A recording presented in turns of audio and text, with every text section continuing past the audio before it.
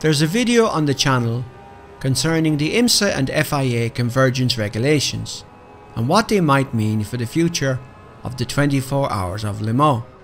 And with the announcement of the Le Mans Hypercar rules, I also wondered what it might mean for the future of the GTE category, or GTLM as it's referred to in the US.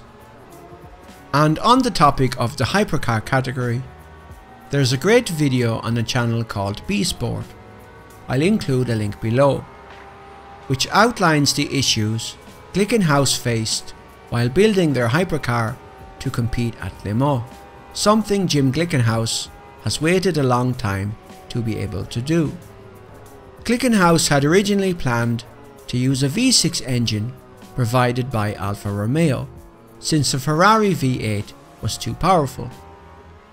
Then Aston Martin requested a change to the rules to suit the engine they had wanted to use, so Glickenhaus cancelled the agreement with Alfa Romeo and arranged to have Pipo Motors, who manufacture rally engines, build a custom engine for them, at which point Aston Martin pulled out of the hypercar program.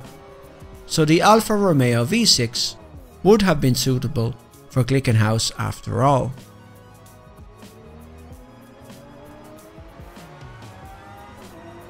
And in 2021, there have been some more announcements. In late January, IMSA announced a new GTD Pro class, based on GT3 specifications, to appear in the WeatherTech Championship in 2022. This new GTD Pro will replace the IMSA GTLM class, competing now in its final WeatherTech Championship season in 2021.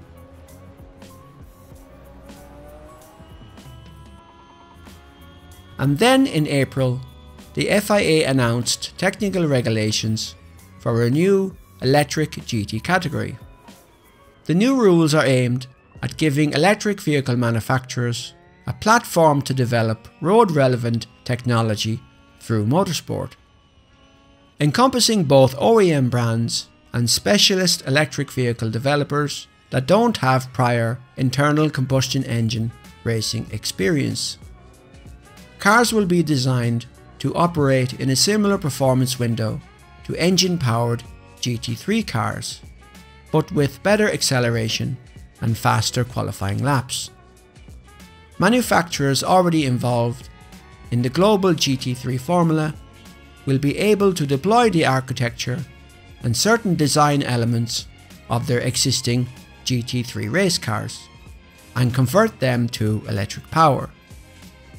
And this new platform features many existing technologies carried over from GT3 to keep development costs low, a common theme in motorsport these days. This new electric GT category will include a minimum weight of around 1,500 kilos, around 300 kilos heavier than a GT3 car, and entries will have to be road car based and not a spec monocoque. Manufacturers must use specialized battery pouch cells from French company Zaft, but can then design their own battery and drivetrain with up to 4 electric motors, and include rear-wheel drive or four-wheel drive and torque vectoring.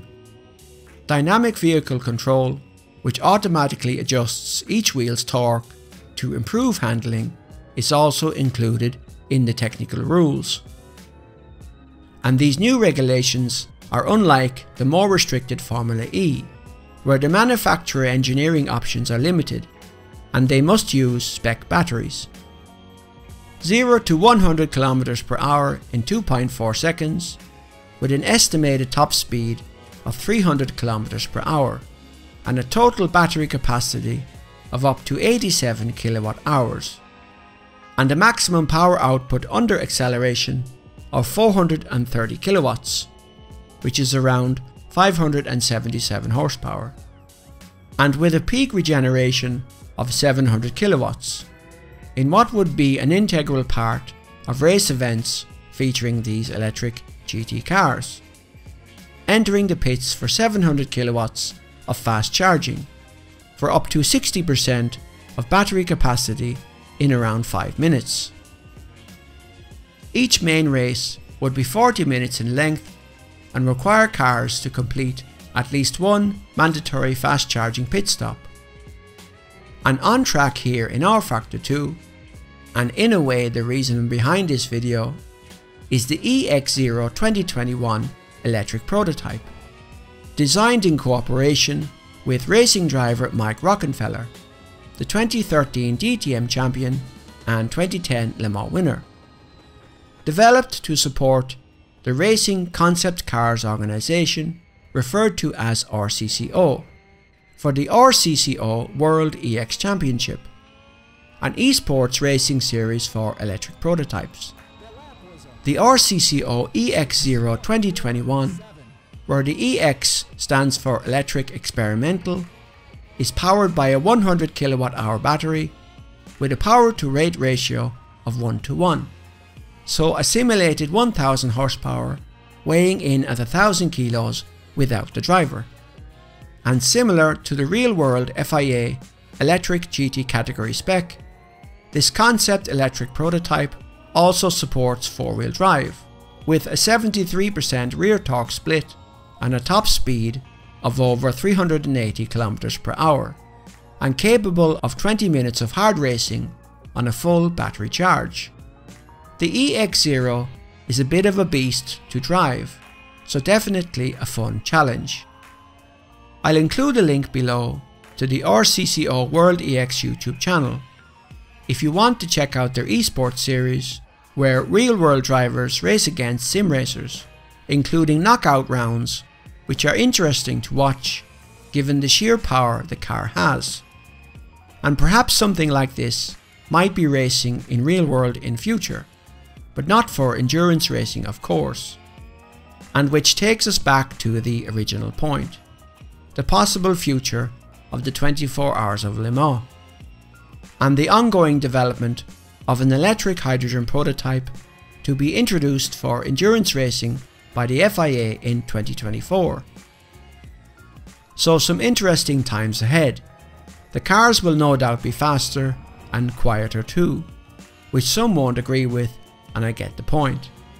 But the move away from internal combustion engine powered racing slowly but surely is coming, I guess.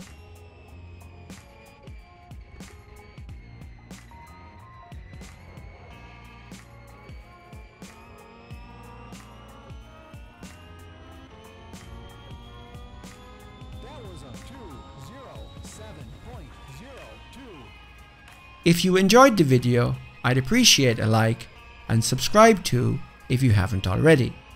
And of course, any comments are always welcome. Until next time, thank you.